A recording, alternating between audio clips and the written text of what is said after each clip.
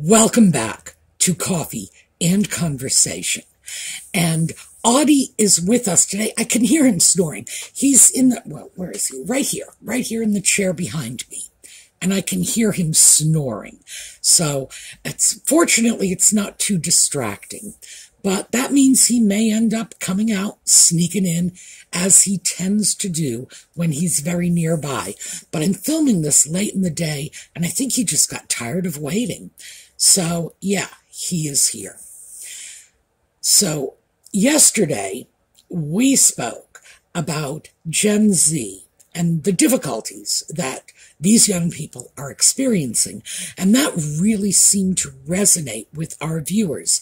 And I thought we would just take a more detailed look, take a look at the one major event in their very young lives that I didn't have time to touch on yesterday, and see where we can go with this. Because it's pretty obvious to me that I'm not the only one who is interested in trying to find ways to connect with these young people. As I mentioned, they are our grandchildren, either literally or figuratively.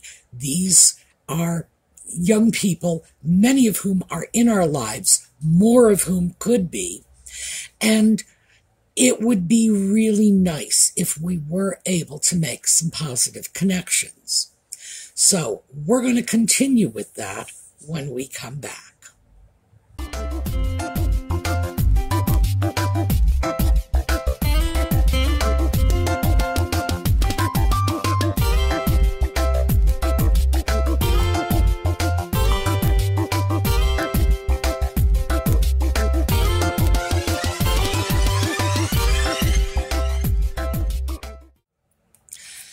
Okay, very quickly, another of my queen scarves. This is one of my Balmoral scarves. I have two categories of queen scarves, the Sandringham scarves and the Balmoral scarves. Balmoral scarves are plaid, obviously. And last week, in fact, I got 3 more queen scarves. They'll be coming in next week sometime. I kind of had a bad week. I did it to myself. I got nostalgic for the Queen and decided I really needed to listen to her 21st birthday speech again. Sorry about that. I needed a brief break to blow my nose and wipe my eyes, because that speech, boy, does that ever get to me. And I'm starting to think maybe I am just a glutton for punishment, because I know I'm just going to get all teary-eyed when I watch that, but sometimes I just really want to. So, yeah, the Queen's birthday speech, and I needed 3 new Queen scarves, so I got them. So, yeah. My shopping addiction is something I am now going to blame on the late Queen. Life is good. So, off that, back to Gen Z. When we start talking about the generations, and I did a whole video about this some weeks ago, and I believe I mentioned it at that time, that the cutoff points for determining which generation is which can be pretty vague, and they can vary from source to source. So, roughly, Gen Z is young people born somewhere between maybe 1997 and 2012. I'm not sure why they have done that.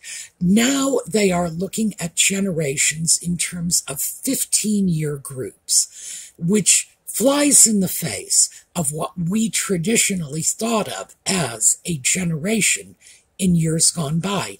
We thought of a generation as 20 to 25 years, the amount of time it took one individual from birth to adulthood where they would be able to begin spawning the next generation on their own. At 15 years, this is one of the short generations. As an example, let me just give you the baby boomers generation, which is usually considered to be 1945 or 46, right through to the mid-60s, 64 to 66. We are a 20-year generation. The silent generation tends to be a little shorter. It's one of the shortest generations. They were the generation that was born in the interwar period and ended at the end of the Second World War. And of course, dates of world events are kind of random. So yeah, sometimes you are going to have a generation, and by virtue of the fact that they have been impacted by world-altering events, that generation may be shorter, it may be longer. The greatest generation, that's the one that came just before the silent generation, is usually taken to be around 1900, 1901, somewhere in there, right up until as late as 1929, 1930. So it depends on what source you go to for the information. I think it's pretty well determined that the greatest generation is the largest of the generations in the 20th century in terms of the amount of time that generation covers. In terms of numbers, oh, baby boomers, we got it. Because, in fact, that's where our name comes from. People came back from the war and began breeding like bunny rabbits. Suddenly, we had peace and prosperity, relatively speaking. So, people did what people do in times of plenty and produced a boatload of kids. Gen Z, I'm not so sure. See, the problem is that the following generation, which is now being dubbed Generation Alpha, which is, at 2013, these children are 10 years old. We don't know anything about them. They don't know anything about them. They are still small children, and they are really not able to display any significant characteristics that might lead us to believe that perhaps they might be just a continuation of Gen Z. We don't know yet. So I have a little trouble with that, but once we've sort of covered the math, we're looking at the young people who were born in the 21st century, roughly speaking. And one of the cataclysmic events that happened in their lifetimes was the lockdown of 2020. Now, I know some of you are probably thinking 9/11. They were babies in their cradles. They cannot possibly remember that. Some of them will be impacted by this, especially if their families were impacted and they grew up with a personal connection to 9/11. But for the most part, this is a generation that cannot remember the event, even if they were born in 1997 at the earliest cusp of anything anyone attributes to this generation.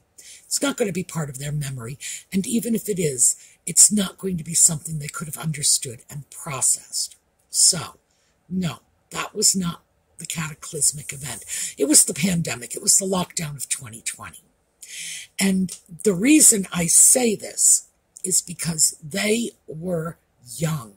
They were children in 2020. And some of them were impacted in very serious ways. All of them had a period of time in which they were pulled out of their ordinary social network. The social network all of us had. We went to school, and I know in my generation, you went to school or you were declared truant. In subsequent generations, and at this point, we're probably looking at the millennials, it was possible to have remote education. It was probably practical for children in remote areas, not widespread. So this is a generation that was in school and had that socialization group and suddenly had it ripped away from them because of the pandemic. For some kids, that period of time was in excess of a year. For some, it was shorter, but more pivotal. Let me give you an example, because this happened to the son of a friend of mine. My friend Jackie, her boy was athletically gifted, and he got a scholarship to the Milton Hershey School, which is here in South Central Pennsylvania, on athletics. It's a very good school academically, but it's a boarding school. It's a live-in school. They stress academics, but they also have a lot of sports opportunities. And college recruiters and professional athletic recruiters from the teams, basketball, baseball, whatever, NBA, NFL, whoever they are. I'm not a sports freak. They go to Milton Hershey too to recruit. Well, Jackie's son was actively being recruited by 3 or 4 colleges when the pandemic hit. Lockdown. And that was it. No more intramural sports, no more games. They were in lockdown, even though they were in their housing facilities, their dormitories, out of boarding school. A lot of the kids were taken home by their parents on the theory that if they're going to be locked down, they might as well be in their own bedroom. Other children stayed at the school because the parents felt, and this was what Jackie thought when she left her son there, she thought that he would have the best educational opportunities, and no one ever believed lockdown would last as long as it did. Well, when the smoke cleared, all of those college scholarships and recruitment packages evaporated. Gone.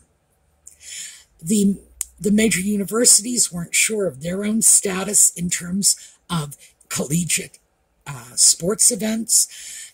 The national teams were not sure about their status in terms of being able to continue to bring professional sports to the public. This was a pretty bad situation for Jackie's son. He went from sitting on top of the world with all of these options to having the rug pulled out from under him. And that is just one example, just an example that I happened to witness up close and personal. For others, and in some cases, when children, well, in all cases, children hit certain ages where their socialization becomes unusually important to them. And if a child happened to be in that age group, and it's not the same for everyone, when lockdown hit, if that was their peak socialization learning period, pulled right out from under them, go on home, I'm sorry, no more friends for you. And then they had to get into distance education. They were at home on their computers, learning remotely, being supported by parents who, for the most part, were not qualified educators. And this is just my private little rant. As an educator, I do not understand how the public education system comprised of educators could have said, oh, teach your kid yourself, you'll be fine. Really? Really? I mean, that's like saying that we as educators have no more skills or resources than somebody you just grabbed off the street. It's like, hi there, you need a job, come on in and teach. No. And you would think that educators themselves would be the last people in the world to be saying, nah, you worry about it, you'll be okay. No, that's not how it works. If you have special needs children, if your children are at an age where, and as I say, this is individual, kids hit this at different points. Not all kids are developing in exactly the same way at the same time. If your kids are hitting an age where their intellectual development, their educational,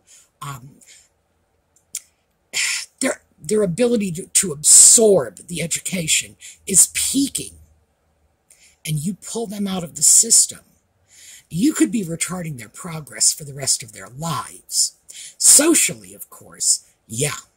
You're taking kids from their social context, sending them home.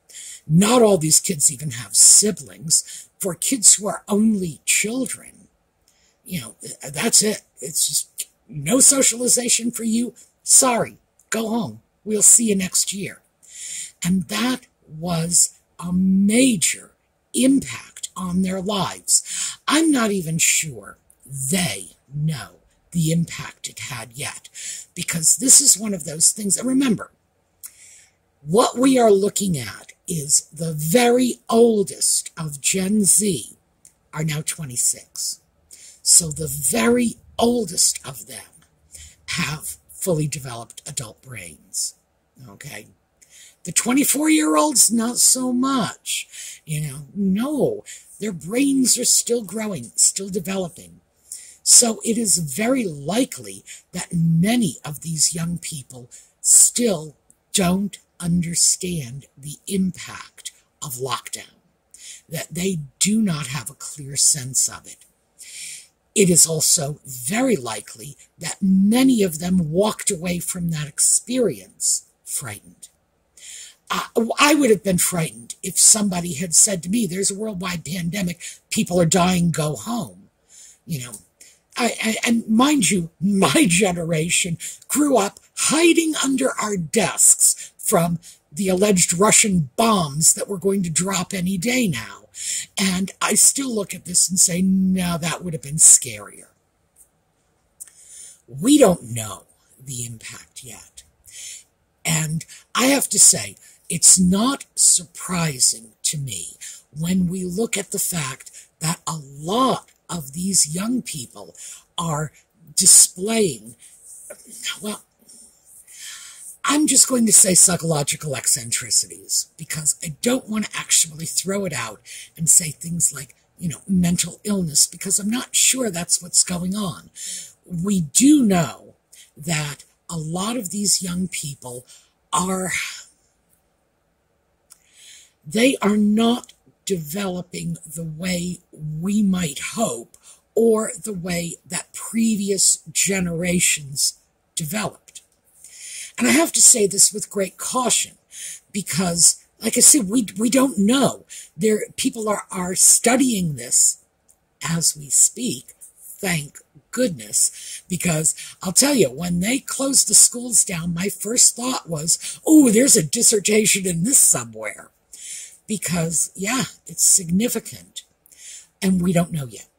It will probably be 10 to 20 years before there's enough of a body of literature, enough study, to determine if there are connections between things like these children being isolated in the pandemic, 3 years ago, and, for example, the number of young people on social media pretending to have Tourette's syndrome or cancer or dreadful conditions, which frankly is, on the one hand, I want to say it's kind of new, but on the other hand, without having generations with that level of access to social media, who knows? And for all we know, the greatest generation might have been pretending to have Tourette's or cancer if they had social media back in the 1930s. We don't know this. So there are so many unique facets to this. And that's what makes me hesitant to start labeling, because we don't know. They could just be acting out. Now, our generation, and by that I mean the boomers, we had a lot of Cold War anxiety. And people began to really look at this in the 70s and the 80s. Well, mostly because by then we were the people doing the studies. people began to look at this and say, how did this affect our generation? How did those duck and cover drills impact us? And when you look at it, the science fiction movies of the time, and I do remember this very clearly, the science fiction movies of the time showed hostile aliens invading aliens, monster aliens. Later, as we moved into the 70s and 80s, we had things like Close Encounters and E.T. the Extraterrestrial. It was much more friendly in terms of alien life. Star Wars, it was exciting. It wasn't terrifying. And as I say, it's important to remember that was boomers out there redefining. We don't know what the pandemic has done to Generation Z. Has it convinced them that they are sick? Are these people who are claiming to have diseases, are they truly deluded? Do they think they are sick? Are they just, pretending to have cancer for clout? And that's usually the way it's described, cancer for clout. That they want followers on the internet, so they pretend to be sick. Is that what it is? Or is it something else? Is it that because of what they witnessed in the pandemic, the impact it had on them, is it that they believe they are ill? Maybe some of them do. I'm not sure all of them do, but I'm not willing to just write it off and say, no. None of them think they are sick. None of them think they have issues. No, I think maybe some of them do. And is that pandemic related? And, we have to look at this in terms of how did this impact them? The earliest Gen Z people and the latest of the millennials, were they impacted by 9/11? And it's not just 9/11. Remember, the Brits had their own terrorist attacks in London, in the underground, during that same period. So this sort of cuts right across the board. And if, you want to go into the Middle East, the Israelis have always had it. Terrorist attack, must be Tuesday. They are people who have they have reared generation after generation with this sort of terrorist threat hanging over them. For us, in the US, in the UK, see, the UK had it with the Irish bombings as well. So who knows? Maybe that is having an impact too. I don't know. I don't know if anyone knows, because we're still at the very earliest stages of this. So when I look at it globally and I say Gen Z is hiding out in social media, they are in their rooms with their phones and their computers and their iPads and whatever, hiding in their social media cocoons. Are they really? Are they really hiding, or did we yank them out of society back in 2020 without giving them any other viable alternative? Are they doing this because human nature being what it is, we adapt? When we took normal socialization from them, did they just struggle to find replacement socialization? Is this what happened?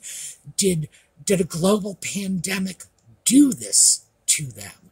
And if it turns out it did, and like I said, the research isn't in yet, if that's what happens, if at the end of the day, we look back on this generation and say, yeah, 2020 had a massive impact on these kids, then we can't look at them and say, it's your fault, you're cocooning, which I think is what we tend to do right now. It's like, you're cocooning, you're bad. So in light of that, what I want to say, because we're hitting close to the end of our time frame once again, we need to start doing the outreach. We need to start going out of our way as older people.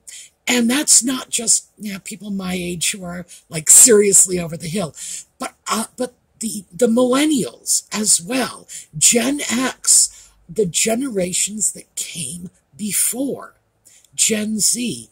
We all need to do some more outreach. And it's going to be a lot easier if we just remind ourselves and make sure that it's in the forefront of our heads that these are young people who underwent a pandemic that they couldn't understand, that tore their lives apart. Imagine the high school seniors who were denied their prom, their graduation, these sort of late teen rites of passage that all the rest of us had, that kids look forward to. Imagine, those people and how this affected them. We need to remember that it is entirely possible that what we are seeing when we watch them cocooning in their little echo chambers, and remember, I got that echo chamber from sweet Histortea from Lex, so I need to give her credit for that.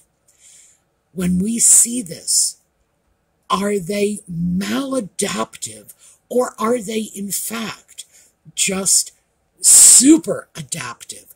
When they hit 2020, they found new ways to do things. And yeah, online groups may not be optimal, but they're certainly better than an entire world's worth of children. And remember, it was the whole world simply crawling home, sitting in their rooms, and hiding under their beds, waiting to die from the pandemic.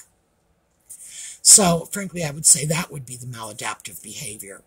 If this is how they are coping, if this was their way of getting past that social isolation, well then, it's going to make it an awful lot easier for us as the previous generations, plural, to go out of our way a little, to reach out, and to help sort of scooch them back into the real world with the rest of us, because it's very clear that 2020 was not their fault.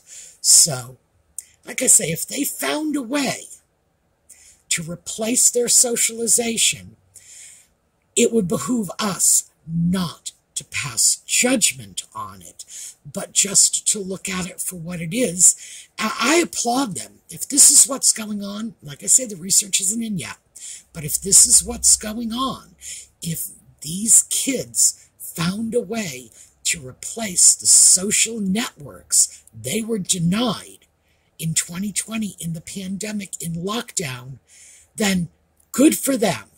Good for them. That shows remarkable resiliency. And if they were resilient enough to find new ways to create social networks for themselves in the face of worldwide pandemic and lockdown, then they're definitely clever enough to respond to some creative, judgment-free outreach from the rest of us. So, let's see if we can do that. I'm going to throw this out to you. Reach out to a young person. I do this all the time. I love young people. And we got comments. In fact, one woman had commented that she walks her dog in a park where young people hang out. And the dog is the icebreaker. People are just perfectly willing to play with her dog. I have some teenagers across the street. I'm going to have to go over and try to spend a little more time with them. My big thing is my beautiful baristas at Starbucks. They are all very young. They are all very charming. And, you know, I will supplement their reading list and they will keep me abreast of current fashion. So, wonderful trade-off. All right. So, hopefully we will be able to continue with the discussion. Follow this a little more. And let me know what you think. What do you think we ought to be doing? Because Lord knows we ought to be doing something. After all, we're the grown-ups. It's up to us to reach out to them. They are still young. The oldest of that generation, the oldest, is only 26. So we need to put our hands out to them. All right, we're going to take a look at a slideshow on the way out. We will be back this evening with Just Chatting. And let's see, what else? We are setting the clocks back. So if you have not, this is the U.S., by the way. I don't think the rest of the world is as foolish as we are about this nonsense. But if you are in the U.S., when you got up this morning, we should have been an hour back. Check your clocks, check your phone, make sure you're all synced in. And in the meanwhile, have a terrific day.